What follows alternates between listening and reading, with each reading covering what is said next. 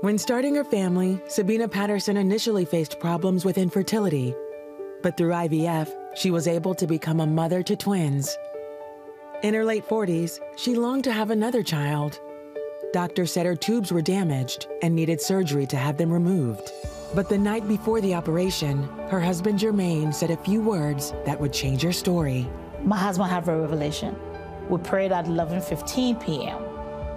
It's the 12th midnight. He jumped out from the bed. And I said, what's happening? He said, God said you're pregnant. He gave you a son named Judah Emmanuel. And when I get to the hospital, I let the doctors know that God said I'm pregnant. At the hospital, Sabina's pregnancy test results were positive. But doctors determined it was a false pregnancy.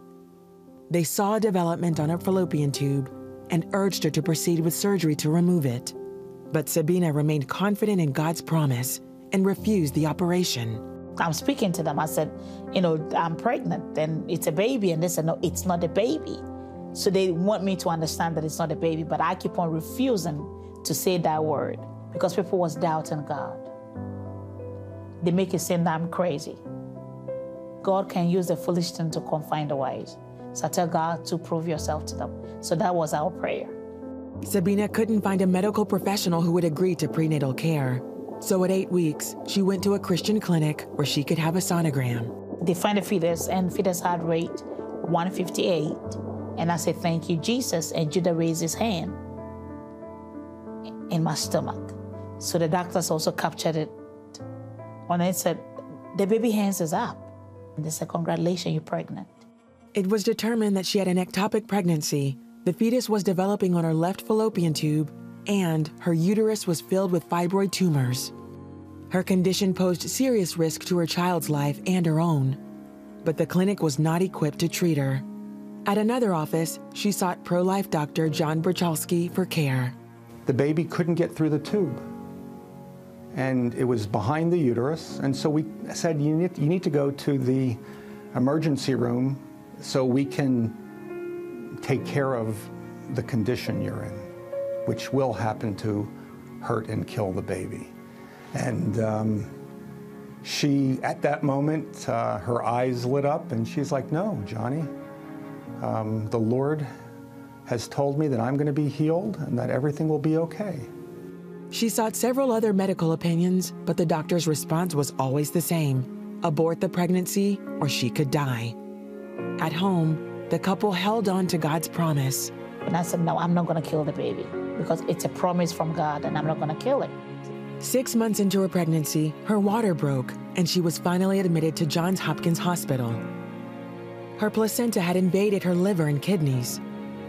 Doctors said the baby could be delivered premature, but Sabina wasn't expected to survive.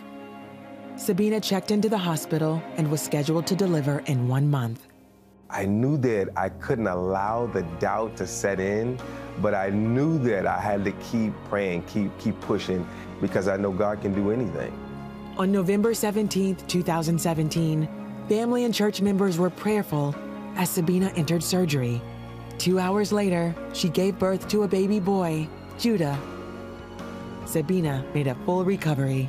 We both, we cried, and mostly, as I said, our crying was thanking God. We danced in the hospitals. We danced until we can't dance anymore because it's like, yes. Meanwhile, Judah was treated in the neonatal intensive care unit. When he was in the incubator, he raised his hand. And I said, thank you, Jesus, we made it. After 3 months in the NICU, Judah came home with his parents. 12 midnight, a day before Judah was supposed to be released, Judah himself disconnected the tubes. He pulled it out from his nose. He came home with no oxygen, no tubes. And since then, he hasn't returned back to hospital. Every day I look at him, he's a miracle child. He's coming to do great things. At the heart, it's the grace and the mercy of Jesus Christ, the love of Sabina for Judah. And then thirdly, the expertise of the docs at Hopkins. And for that, thank you, Jesus. Today, Sabina and Jermaine say their family is complete, and they're thankful for a special promise that brought them Judah. Always have faith. If God said it, believe it. and just have confidence in him, no matter what the situation looks like. It is a miracle, and I believe that he's here for a reason. Always have faith. If God said it, then believe it. For Jermaine, that faith came in the middle of the night with a dream where he knew supernaturally that Sabina was pregnant and received, this is going to be the name of your baby boy. He is going to be called Judah Emmanuel. Well, that gives you faith. When you wake up with that, it gives you faith to realize, well, let's hold on to the promise of God. Let's not give up. Let us know and be fully persuaded that he who has promised is able. Now, ask yourself this question.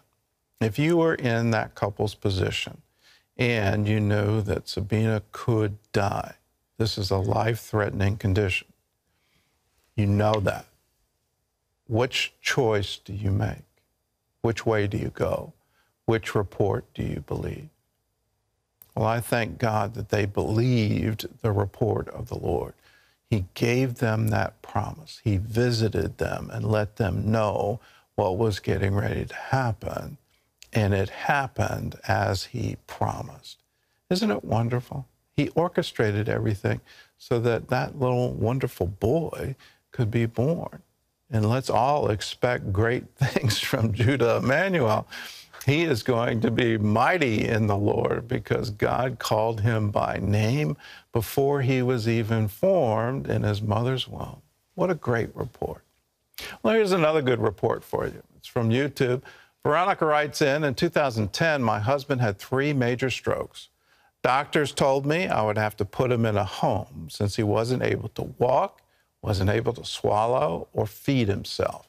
He also lost his peripheral vision, and there were dark spots where he couldn't see, but we believe for healing. But then the first 6 months, he learned to walk. Then he started driving. After being prayed over at church, he regained 80% of his sight, and I still believe God will restore him to 100%. Thank you, Jesus. Now that is a miracle. Boy, that is an incredible report. Well, here's another good report. This came in from Instagram. Desma says, doctors said I needed to undergo surgery for a heart problem, but instead God healed me. I don't have to undergo the surgery, and I am so grateful to him. I'm sure you are, Desma. That's Let me awesome. ask you another question. How big is your possible? Does your possible limit God? When you start saying, this is impossible, this can never happen, I have to face reality, all of these things. Realize with God, all things are possible. In the kingdom of heaven, there's no one sick. There's no one depressed. There was no one in need. Let his kingdom invade you right now. Let his kingdom come. His will be done in your body. Let's pray. Lord, I pray over everyone watching us right now, and I ask that the kingdom of heaven would come near to them. It would come into their heart, into their midst, into their very being. And that with you, and we declare over them, with you, all things are possible. So stretch forth your hand to heal their disease now in Jesus' name. There's someone, you heard that report about a heart being healed, and your heart needs healing. God is literally reaching into your heart, remaking it. It's going to pump normally, get your oxygen levels checked. Everything concerning your heart is now normal. There's someone else, you're in a hospital. I don't even think you can hear me, but there are people around your bed praying for you. You have sepsis. God is going to take that infection out of your body right now. You're going to be healed. You will rise and walk from that hospital. Terry? There's somebody with an ongoing chronic skin issue. It's like prickly skin all over your body. God's healing that condition for you. Your nerve endings are being healed. Just receive it in Jesus' name. Amen. If you've been healed, let us know. Give us a call, 1-800-700-7000. Hello, I'm Gordon Robertson. Thanks for watching the video. Be sure to like, subscribe, and hit the notification bell for more encouraging videos like this one.